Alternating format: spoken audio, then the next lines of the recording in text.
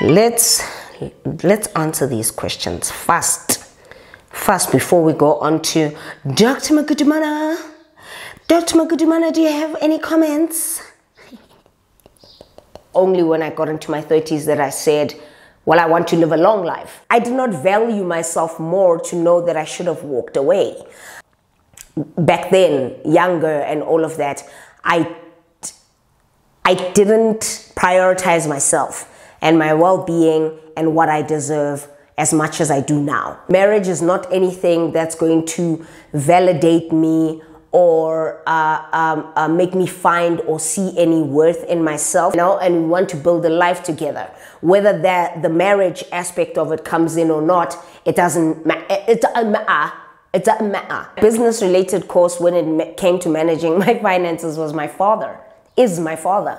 He's very good at managing his finances.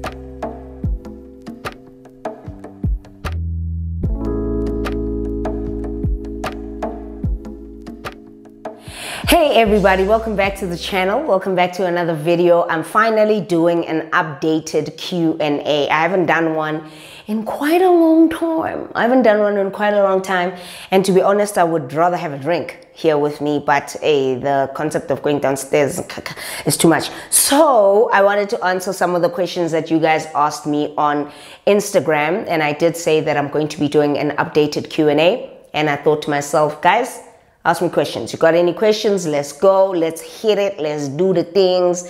And of course, I got a couple of questions and we'll get into it. It's not that many, so this is not going to be a super long updated Q&A.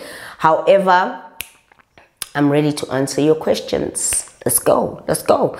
The first question is, have you subscribed to my channel? Please do if you haven't. Thank you so much for choosing me over and over again. Let's get into the video. The first question is, have you always had healthy habits? And the answer to that is no. It's only in the last 4 or 5 years that I've actually taken priority over my mental health, over my physical health, over my emotional well-being as well, professionally wanting to grow myself and developing healthy habits in that way. So it really hasn't been my whole life. Probably only when I got into my 30s, I started prioritizing things like my body and where I want my body to be and how I feel about my body. I started moving away from certain movements when it comes to body positivity, eating whatever you want to eat and what have you. That's not what it meant for me. For me, body positivity means feeling good in your body and doing whatever it takes to feel that way, and also looking after your body. Very, very important for me, and therefore because of that, I ensured that I cultivate healthy habits when it comes to my body and what I eat and what I, think about mentally in my mind. I am a mental health advocate, so it's really important for me to constantly always be thinking about my mental health, looking after it, going into therapy and doing all these things. It's even more important now that I'm a life coach, so I'm dealing with other people's, life transitions and all of that, that I also need to keep track of my own life and my own life transition. So it's really important for me to keep going to therapy at this stage in my life. So no, healthy habits have not been a thing of mine. In my 20s, I was eating what I wanted to eat, doing what I wanted to do, living my best life, all of that. It's only when I got into my 30s that I said, well, I want to live a long life, and I want to live a good, healthy, I want the best parts of my life to be in my 30s, 40s, 50s. So because of that, I need to focus on certain aspects of myself. And I've managed to carry that through from then till now. So quite impressed with that. Is cheating currently a deal breaker for you? Absolutely. Absolutely. I think, it's funny when you enter into a space in your life where you used to allow certain things like that. I used to not allow them. Not necessarily allow, but I would stay in a relationship where I was cheated on because I did not find any, and I hate to say this, I did not value myself more to know that I should have walked away. I wanted to keep the relationship. I felt like maybe I was the one who was in the wrong. Maybe I need to do certain things. Maybe I need to change it up a little bit. Maybe I need to this, that, and the other. And then I got into a relationship where I realized that no, there is an importance in someone valuing you, respecting you, but also you seeing your worth. And right now, cheating for me is definitely a deal breaker, and it'll always be a deal breaker from this moment going forward. I think when I was back then younger and all of that, I didn't prioritize myself and my well-being and what I deserve as much as I do now. Now I'm very, very territorial about my peace of mind. I'm very, very strict about I'm very, very strict about whether you're going to respect me, whether you're this. I'm very, very particular about what I expect from a partner. So for me, cheating is definitely a deal breaker. With all your recent achievements, are you celebrating yourself? I hope you are. Yes. Yes. Because if there's one thing that I did learn as well going into working on yourself, focusing on yourself, all of that, is to celebrate yourself as well in the same regard. So yes, I put a lot of work into, studying, becoming a coach and doing the workbook and all these other things and all these,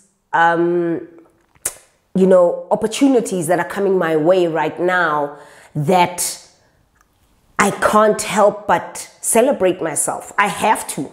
Because there's been many a night where I wasn't sleeping and studying and doing this and that and the other. There's been many a time where I have been in mental slumps when I just didn't see the purpose and the point of going on or going any further. And now I look back and I think, what? Is this me? So yeah, and I enjoy it, and I go out. One of the things that I love to do is try out different restaurants, new places to eat, because I love to eat. I do.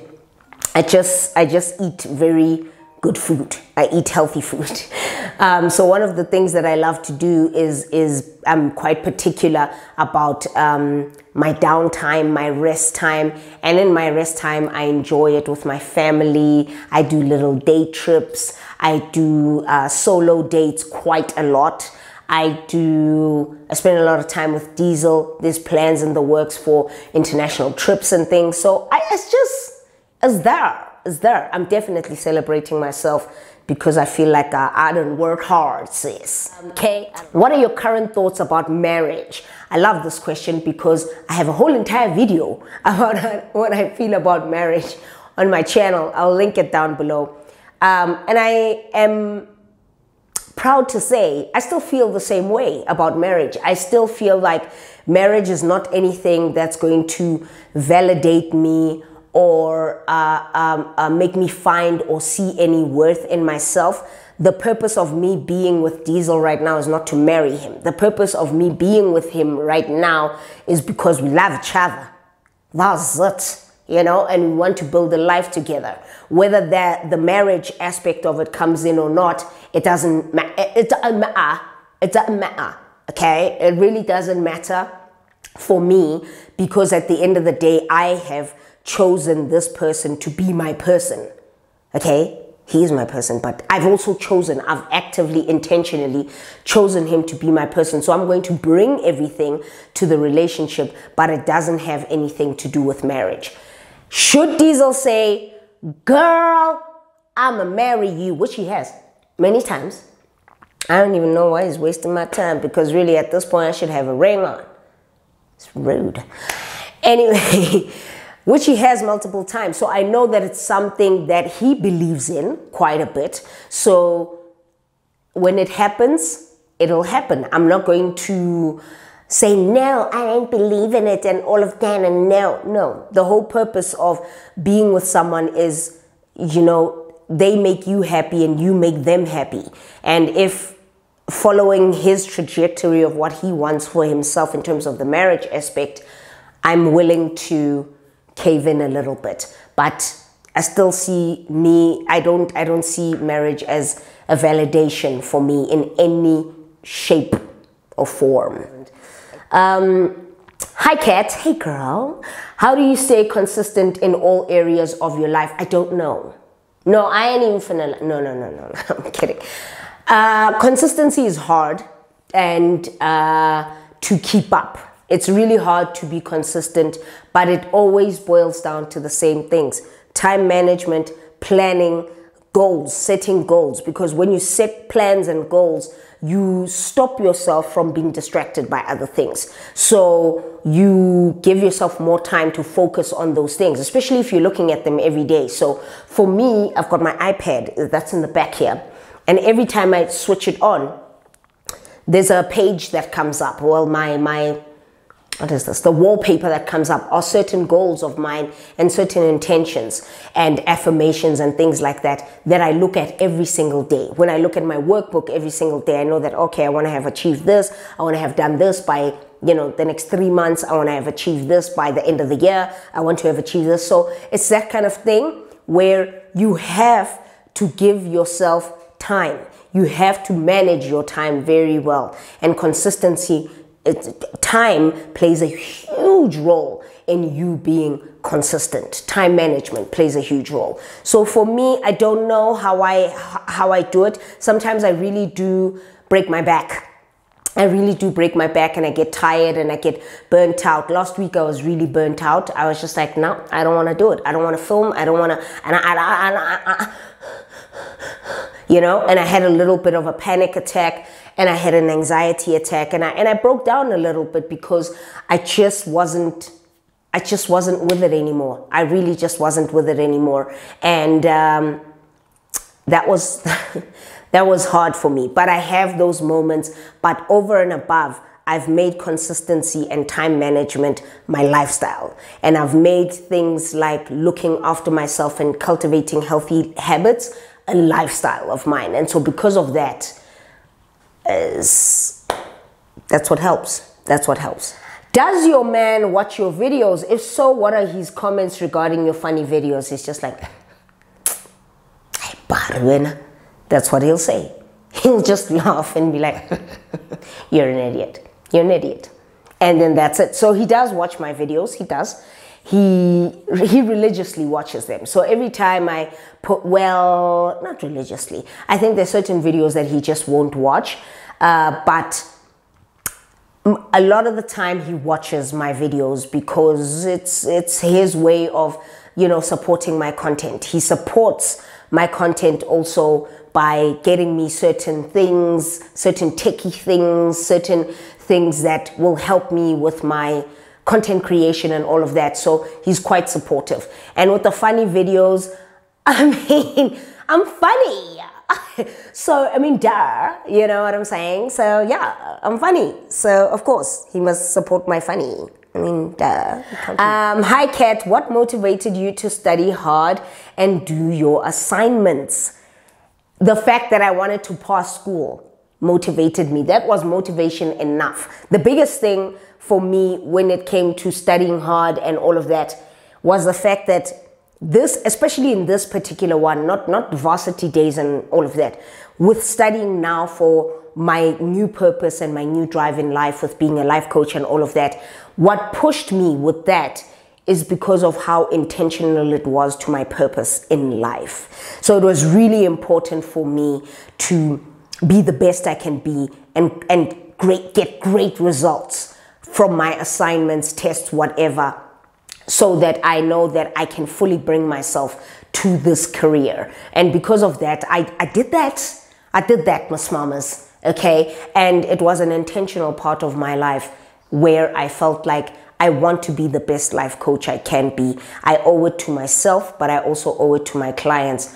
So it's not only the assignments and the schooling and all of that. I also read books on life coaching and business coaching and mental health coaching as well. So I do side reads of articles and Psychologies Today and all of that because I want to give the best of myself to this. And I've realized that that's who I am now. A part of my life is to help others in any way, shape, or form that I can. And here I am. And that's what motivated me. When do you think you would like to retire from your corporate job? Not anytime soon. I like to be productive. I like to be busy. I like for my mind to constantly be running and learning new things and all of that. So definitely not anytime soon. For me, I'm just going through a transition right now. I've moved into a new phase of my professional life and a new career, which I'm really excited about. And for me, that's one of the things that I love the most. I want to challenge myself. So if I feel like with the project management and all of that, I've been in an industry where project management plays a very prominent role in construction and civil engineering. However, there's always been that other part of my life that wants to help, that I wanted to actually study psychology in school.